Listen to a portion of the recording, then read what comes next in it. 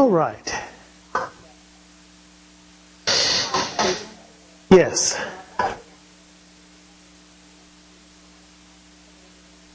Uh-huh.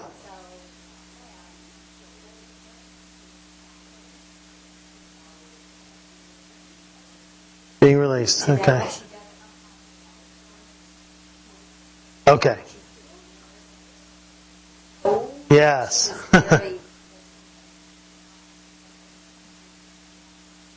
Yeah. Right.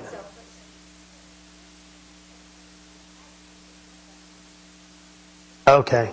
So it's still nauseous. Okay. Yeah. Mm-hmm. Mm-hmm. Yeah. Yeah. Well, and if your stomach's empty, it's gonna, it just fills with acid, and you get nauseous. Yeah. Okay. Okay. Okay. All right. Well, thank you. All right. So hopefully today, Grethel's going home. Yeah. Yeah. All right. All right. Okay. Very good. Well, I'm sure she'll be much more comfortable and happy at home. All right. So that's good news about Grethel. So let's have a word of prayer, and then we'll get into our class. Our dear Heavenly Father, we thank you for bringing us here tonight to study your word. We pray that you'll bless us in our study, that we might understand what we read, understand the events of the history of your church, and that what we read and what we understand will help us to be more like your church and more like your people and more like your Son. We pray that you'll forgive us of our sins and that you will help us to be more diligent to serve you. In Jesus' name we pray. Amen. All right, so we're in Acts chapter 11. We just finished with, most recently, recently we talked about the conversion of Saul, who would be the, for lack of a better word, the apostle to the Gentiles. And then we talked about Peter, who converted the first Gentile to Christianity. And so that's where we left off in chapter 11, where Peter gives his explanation to the party of the circumcision back in Jerusalem when he gets back from Cornelius' house. So that's all taken care of. Everyone understands that the Gentiles are now part of the church, that salvation is for the Gentiles as well as for everyone else. And so we're going to turn our attention back to another place, the town of Antioch, which is going to figure into the history of the church in a significant way. So beginning in verse 19 of chapter 11, I'll read through the end of the chapter. Now those who were scattered because of the persecution that arose over Stephen traveled as far as Phoenicia and Cyprus and Antioch, speaking the word to no one except Jews. But there were some of them, men of Cyprus and Cyrene, who on coming to Antioch spoke to the Hellenists also, preaching the Lord Jesus. And the hand of the Lord was with them, and a great number who believed turned to the Lord. The report of this came to the ears of the church in Jerusalem. They sent Barnabas to Antioch. When he came and saw the grace of God, he was glad, and he exhorted them all to remain faithful to the Lord with steadfast purpose. For he was a good man, full of the Holy Spirit and of faith. And a great many people were added to the Lord. So Barnabas went to Tarsus to look for Saul. And when he had found him, he brought him to Antioch. For a whole year they met with the church and taught a great many people. And in Antioch the disciples were first called Christians. Now in these days prophets came down from Jerusalem to Antioch, and one of them named Agabus stood up and foretold by the Spirit that there would be a great famine over all the world. This took place in the days of Claudius. So the disciples determined, everyone according to his ability, to send relief to the brothers living in Judea. And they did so, sending it to the elders by the hand of Barnabas and Saul. All right, so kind of an interlude here, where we are reintroduced to Barnabas and Saul after having discussed Peter. And we're going to find them in Antioch. And that's going to be important because later on, Barnabas and Saul, who comes to be called Paul, launched their missionary journeys from Antioch. So this is kind of important in the progression of things. But notice what's happening here. Okay, we're back on the scattering. And the scattering was mainly the work of who? It was God's work, but at the hands of who? Who physically... Yeah, and who was key in that persecution? Saul. Saul was key in that persecution after Stephen was stoned. Saul went around breathing threats and getting letters from the temple leaders and going and throwing them in jail and so on and so forth. And so it was this persecution, this scattering over that arose over Stephen, that caused them to travel as far as Phoenicia and Cyprus and Antioch. And so, as we discussed before, as they're being scattered, they're teaching people. Well, it says at first they were teaching no one except Jews, but then there are some that teach men of Cyprus and Cyrene in verse 20, teaching the Hellenists. Now, have we seen the Hellenists before? We've seen that term before. Where have we seen the Hellenists before? Okay, so if we look at Acts chapter 6, it was the Hellenists that rose up with a complaint about their widows not being served in the daily ministry.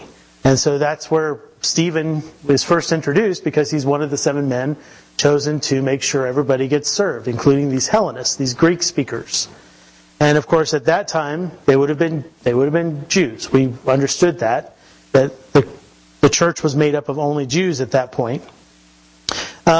We see Hellenists again in the context of the conversion of Saul, because after he is converted, when he goes to Jerusalem in Acts chapter 9, it says in verse 29, and he spoke and disputed against the Hellenists, but they were seeking to kill him.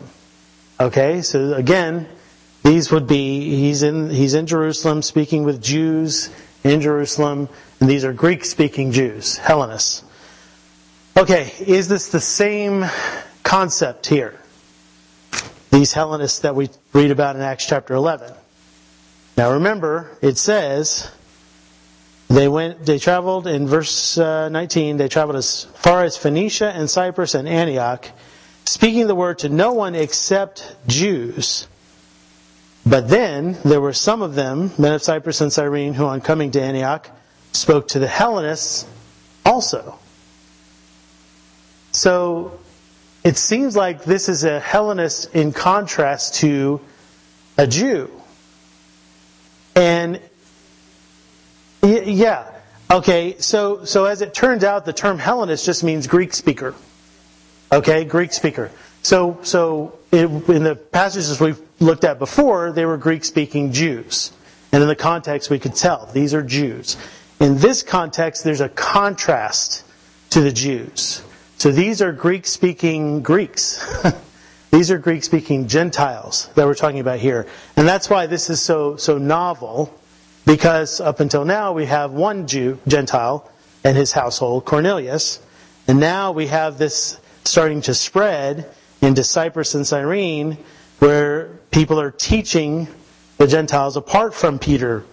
And so the hand of the Lord was with them, and a great number who believed turned to the Lord. Okay, so now we're spreading into a movement, a large group of Gentiles who are coming to the Lord.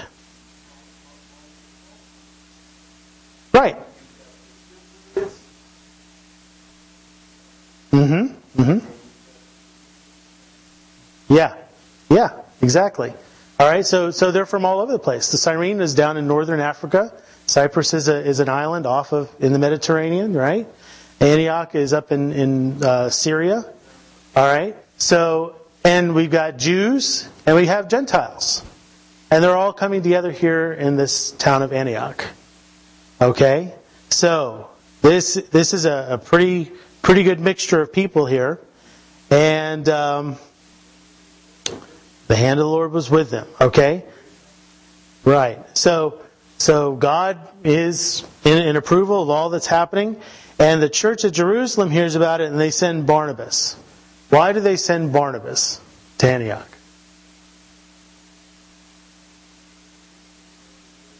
Okay. Yeah.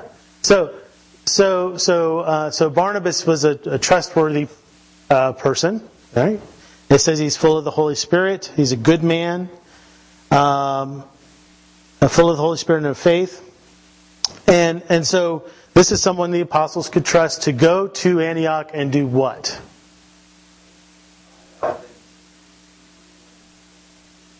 Okay. Okay, all right, to observe the ministry there. And what does it say Barnabas does? Okay, so ultimately, what Barnabas does there is he sees the grace of God in verse 23. He is glad, and he exhorts them all to remain faithful to the Lord with steadfast purpose. So Barnabas comes and he says, I see God working here. This is the church. Okay? And he exhorts them to remain faithful and with steadfast purpose, it says. Okay? So what does that mean? To remain faithful with steadfast purpose. To be true. Okay? Uncompromising? Right. Right. So this is not just some new religion that they've joined, some new guy to follow and to worship, this Jesus guy. This is a new way of life. This is their new purpose in life, is to be a Jesus follower, to be a disciple of Christ. Okay? So they need to remain faithful to the Lord with steadfast purpose. It's something for us to emulate, right? It's not just meeting with the saints. It is a way of life. It is our purpose. Just like it was Jesus' purpose every day to go out there and be Jesus. That's what we're supposed to do, is go out there and represent Jesus. Okay. So Barnabas, a great many people were added to the Lord. The church is still growing there with Barnabas, helping them out. And so Barnabas goes to Tarsus to look for Saul. Why did he do that? Why do you think Barnabas went to look for Saul?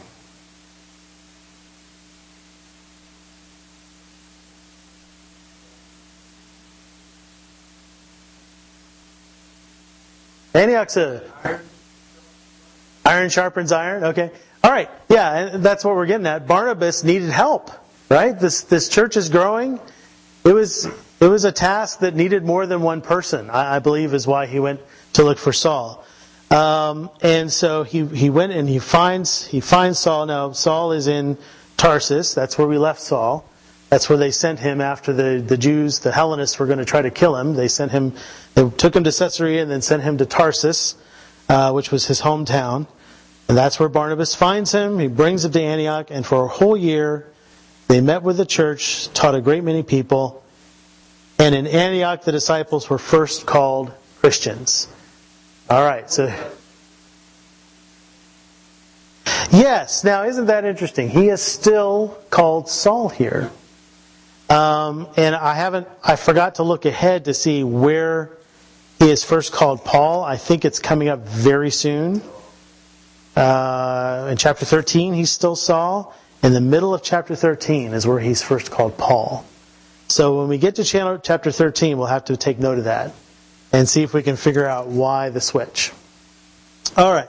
So he's still Saul at this point.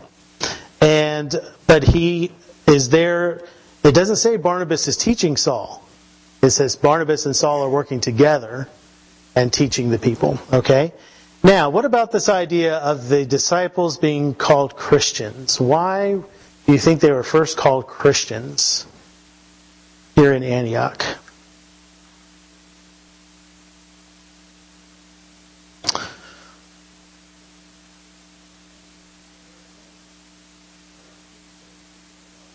Okay, I've heard that before, that it's meant to be derogatory. It's not widely used in the New Testament. It's used here and by Agrippa. You almost persuaded me to be a Christian.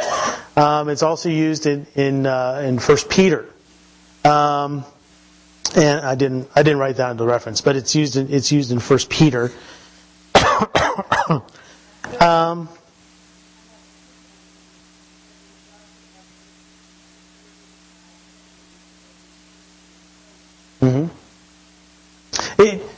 And I could go either way with that. I mean, if you look at Christ, Wayne talked many times about the reproach of Christ, what Christ represented, what the cross represented. Christ was a bad guy. I mean, to put it in blunt terms, Christ was a bad guy. He was a villain. He was crucified by the Roman government. Only villains get crucified by the Roman government, right? And so to be called a Christian could very well have been derogatory.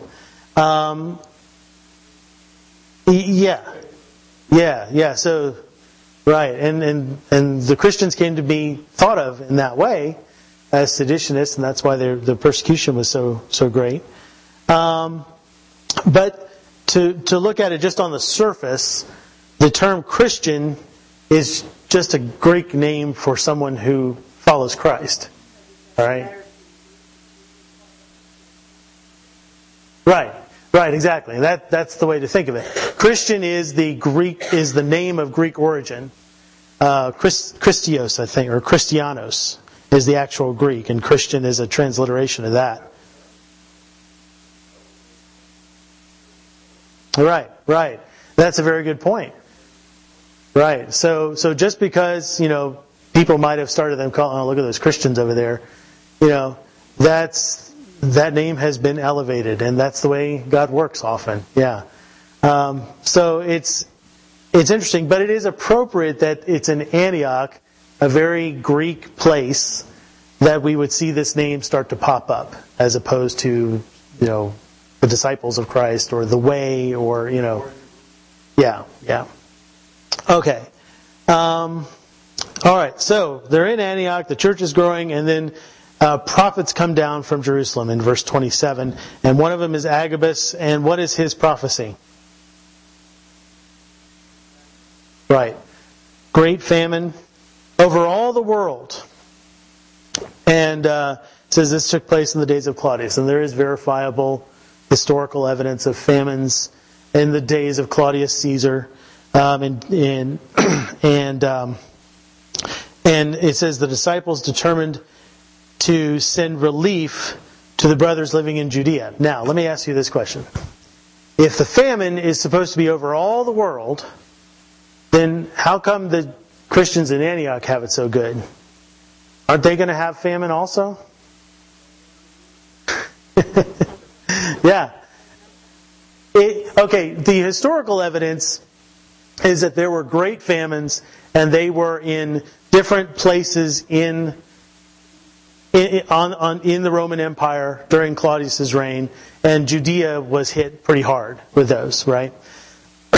And so it's possible that when Agabus says over all the world, that's a colloquialism, a term of speech to mean a large area. It's going to affect everybody, and so that's kind of the way I think about it.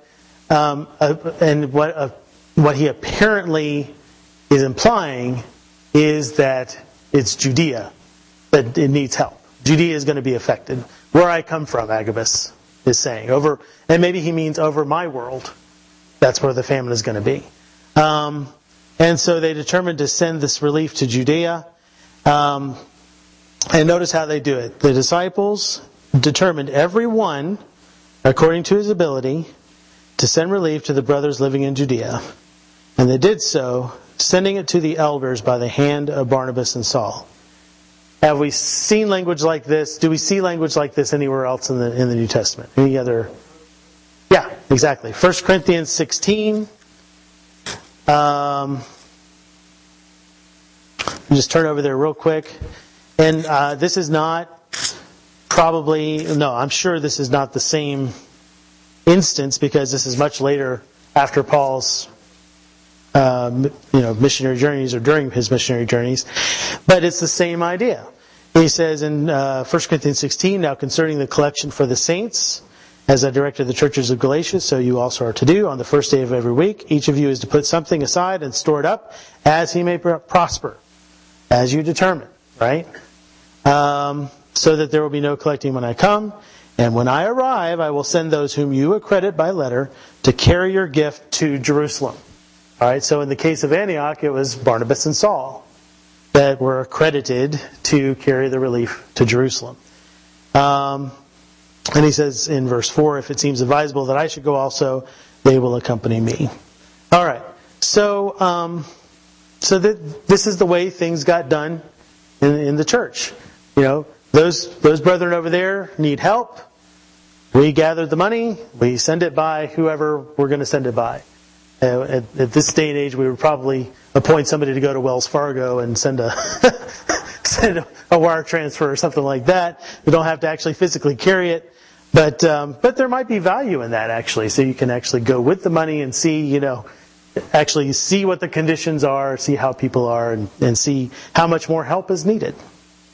That's kind of the reason why I thought it was good when we sent money with Wayne and Mark over to India, because they could take the money and say, and see exactly what's going on over there. So that's good.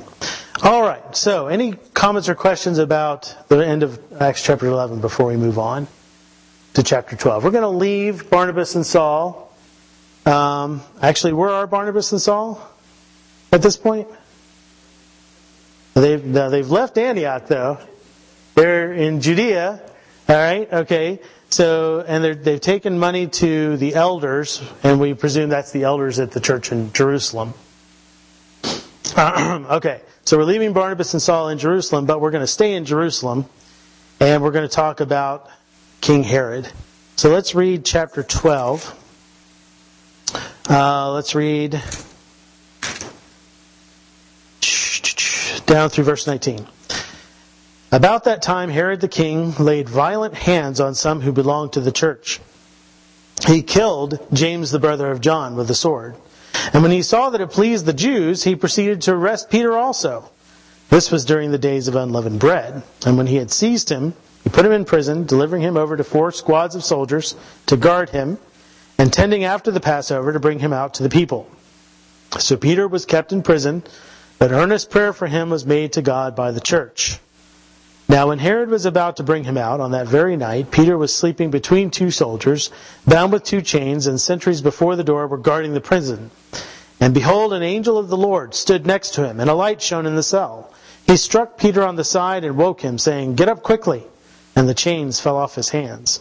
And the angel said to him, "Dress yourself and put on your sandals." And he did so. And he said to him, "Wrap your cloak around you and follow me." And he went out and followed him. He did not know that what was being done by the angel was real, but thought he was seeing a vision. When they had passed the first and the second guard, they came to the iron gate leading into the city. It opened for them of its own accord. And they went out and went along one street, and immediately the angel left him. When Peter came to himself, he said, "Now I am sure that the Lord has sent his angel and rescued me from the hand of Herod and from all that the Jewish people were expecting." When he realized this, he went to the house of Mary, the mother of John, whose other name was Mark, where many were gathered together and were praying. And when he knocked at the door of the gateway, a servant girl named Rhoda came to answer. Recognizing Peter's voice, in her joy she did not open the gate, but ran in and reported that Peter was standing at the gate. They said to her, "You're out of your mind." But she kept insisting that it was so, and they kept saying, "It is his angel."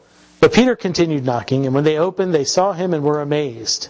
But motioning to them with his hand to be silent, he described to them how the Lord had brought him out of the prison, and he said, "Tell these things to James and to the brothers."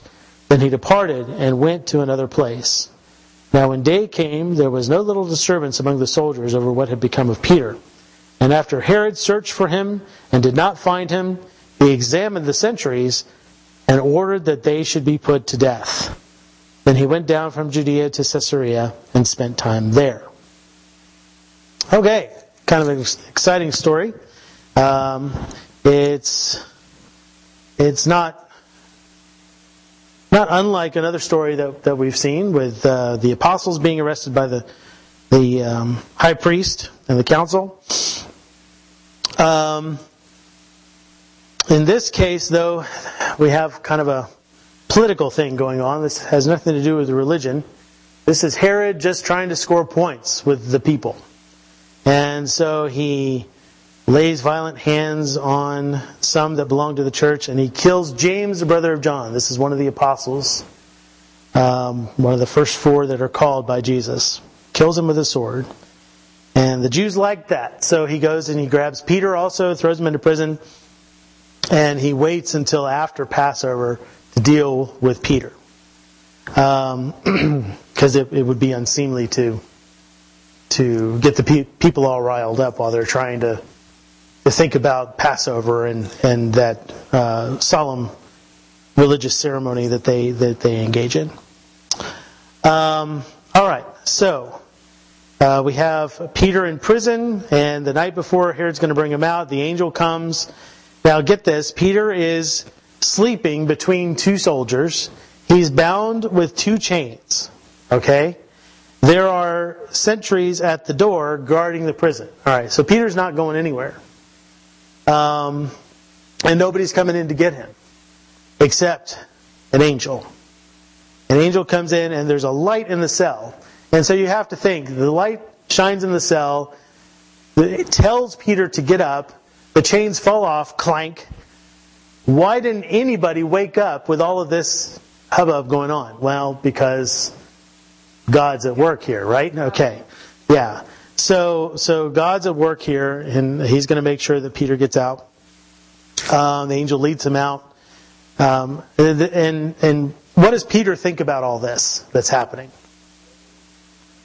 Yeah, well, I'm dreaming. This is a vision. This is, this is nice, but it's not real. And so then they go out, and the iron gate to the city opens all by itself. And then they go along a street, and the angel leaves, and Peter finds himself standing by himself. And he says, "Oh, I guess this was real. I guess all that actually happened. And now I'm by myself. What do I do now?" And so he goes to the house of Mary. Now, Mary is the mother of who? John Mark. How do we know? You've heard of John Mark before. How do we know John Mark? What is he famous for? Okay. All right. Yeah, that's right. So he accompanied, we're going to see John Mark mentioned a little bit later, he accompanies Barnabas and Paul on missionary journeys, but then there's a problem because apparently he leaves them and decides, I don't want any more of this, and goes home. And Paul doesn't like that. Barnabas wants to give him a second chance, and so they have a little disagreement. Okay? So, what else do we know John Mark for?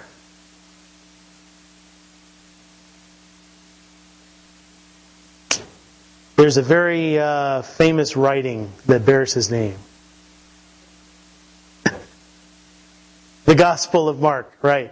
Okay, so John Mark, this guy we were introduced to, is responsible for one of the 4 Gospels.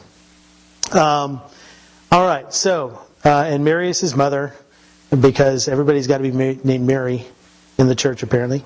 And so they're all there gathered, and they're praying. What do you think they're praying for? Okay, they're probably praying for Peter, just like they were praying for the apostles when we saw this a few chapters ago. And so they're praying for Peter, and then Peter knocks at the door. And so it's kind of a humorous story here if you picture it. The servant girl, Rhoda, comes out and she's so excited that Peter's there, she forgets to let him in. And she goes and she runs and tells the other, and they say, "Oh, you're crazy. What are you talking about? We're here we're just here praying for Peter. We're not here. He can't be standing outside." Well, what they don't realize is that their prayer has been answered. And of course, Peter is there among them. So they finally figured out, and he comes in and tells them the whole story. And then it says at the end of verse 17, "Tell these things to James and to the brothers." Now, I thought James was dead. Isn't that who Herod just killed? Okay, so there's the James, the son of Zebedee. But it says James and the brothers. What other James is there that's prominent in the church? Who? Christ's brother, James. Right, okay. So that's kind of who I think he's talking about when he says James and the brothers. It could be James, the son of Zebedee. Don't know. Of course, James, Christ's brother, is responsible for another book of the Bible. James. Okay. All right.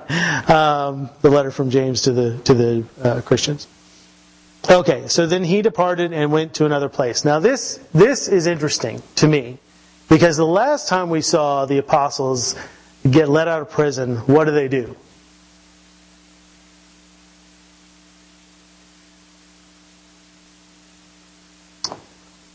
They're in prison. Yeah, they continued to preach. They went right back, and the angel told them to.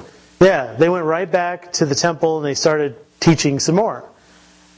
Here, it says Peter departed and went to another place. So that's interesting.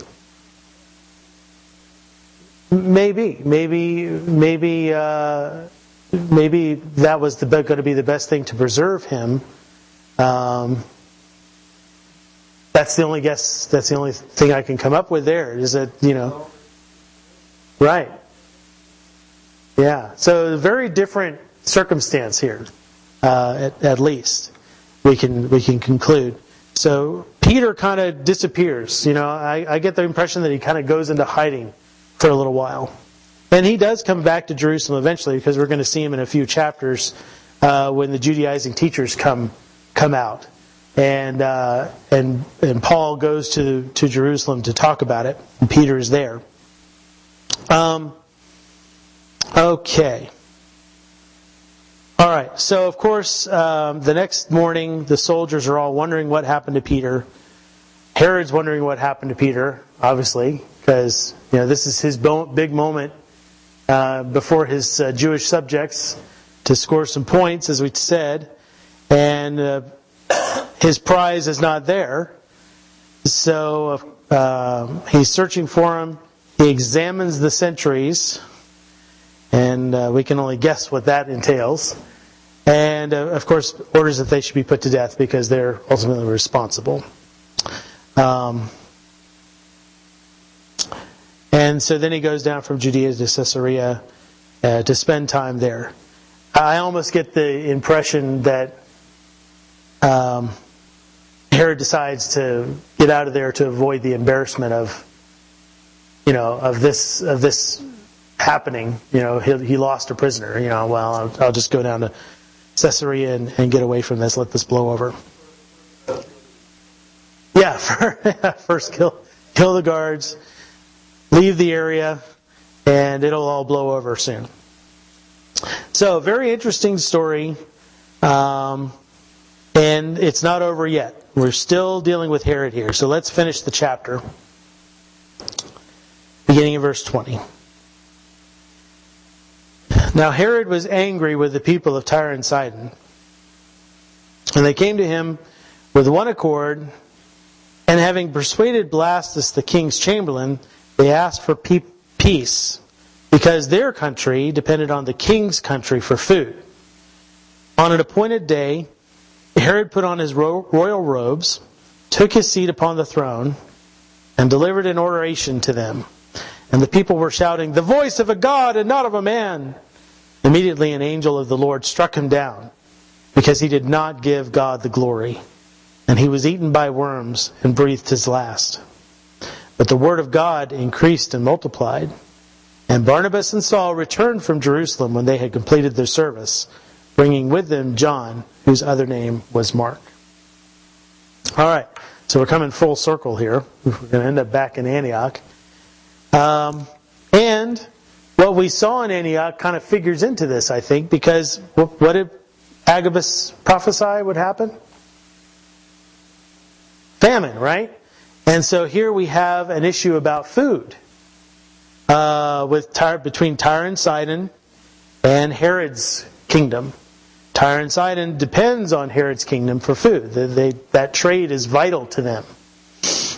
And so Herod being angry with Tyre and Sidon is not a good thing, because he can withhold that trade and make life miserable for them. So they persuade Blastus, the king's chamberlain, his personal assistant.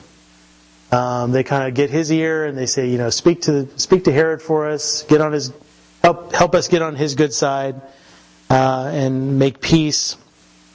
And so it looks like what's happening here in verse 21 is that Herod is going to be magnanimous and show his power and show how wonderful he is, how regal he is, and how much he cares for the little people, and put on his royal robes and get on his throne and give this great oration to the people. And the people are trying to stay on his good side. Maybe they really like his speech, I don't know, but at the very least they're trying to kiss his feet and saying the voice of a God and not a man. Well, apparently Herod is willing to accept this because God lays the responsibility for this at his feet. Right? Because what happens to Herod? He dies. An angel of the Lord, notice God takes responsibility for this, an angel of the Lord strikes him down. And the implication is that he is eaten by worms like immediately. That's the picture I get, is that he falls down and he's eaten by worms. And he breathes his last. And that's the events of his death. Kind of gruesome. And it says it's because he did not give God the glory. Why would anyone expect Herod to give God the glory? I mean, he's a king. What does he care about God?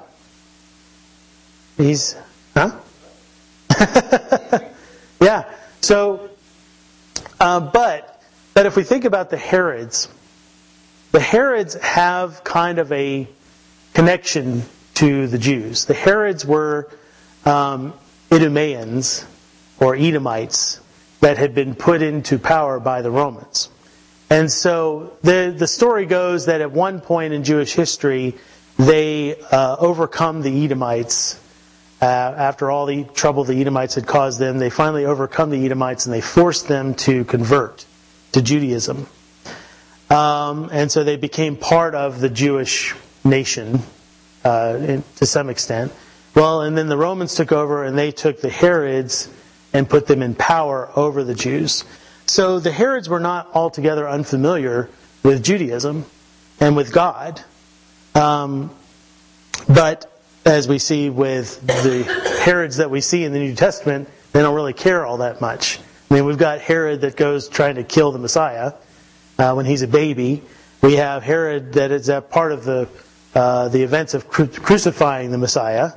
The Herod that killed John, the Herod that killed James. Would you mind ringing the bell for me? Thank you. See if I can silence that. Okay. So, but the fact is that, it's not altogether, it's not altogether insane is the word that keeps coming to my head, but that's not the word I'm looking for.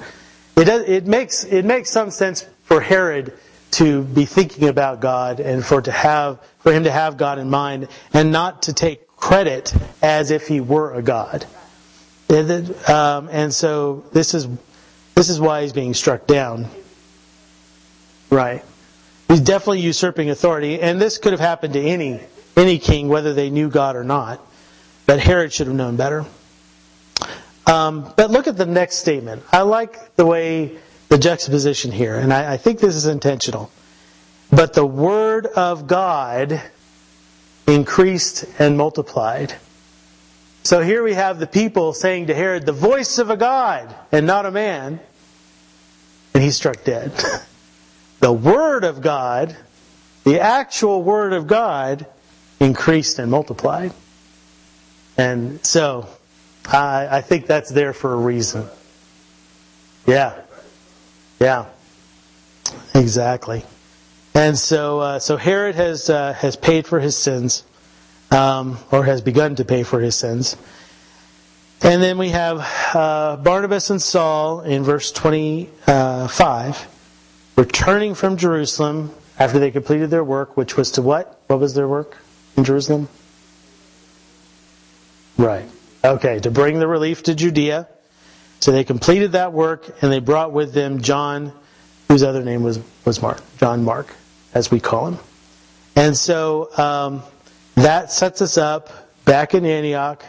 That sets us up for Paul's first missionary journey in chapter 13. And so we will pick up there next time. Is there anything I've missed? Any comments or questions that we should discuss? We have just a few minutes. Yes.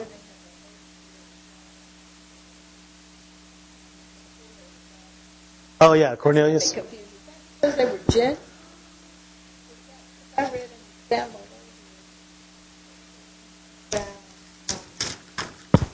So this is.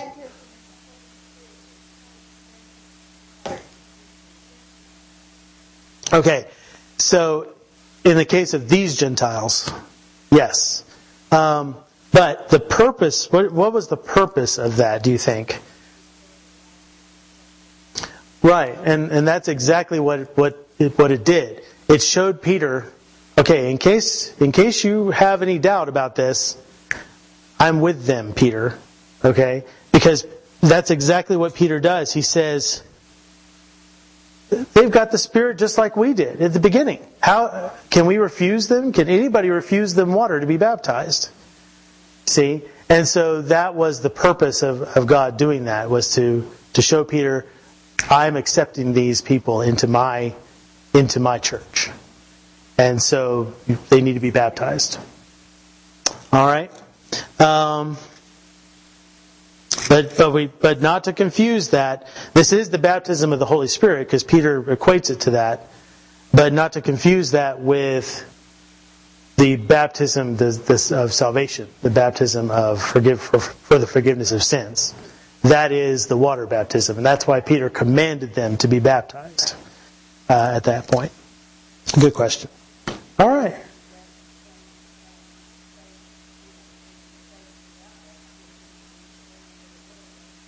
It does. It's hard. It's hard to read that passage and come away feeling like, well, they could have been baptized, they could have not been baptized, whatever they felt like. No, Peter commanded them to be baptized after the Holy Spirit had already fallen on them. Yeah, that's right. And Peter stayed with them for several days. Yeah. It says, let's see, where is that? He commanded, the Holy Spirit falls on them. He commanded them to be baptized in the name of Jesus Christ. Then they asked him to remain for some days. Okay? So, yeah. Yeah, it doesn't specifically say that they rejoiced, but we know they did. They were definitely happy for Peter to be there. All right. So, any other questions? Since we're still waiting for the class to come back. All right. Well, that'll do then. We'll pick up the Acts chapter 13 next on Sunday.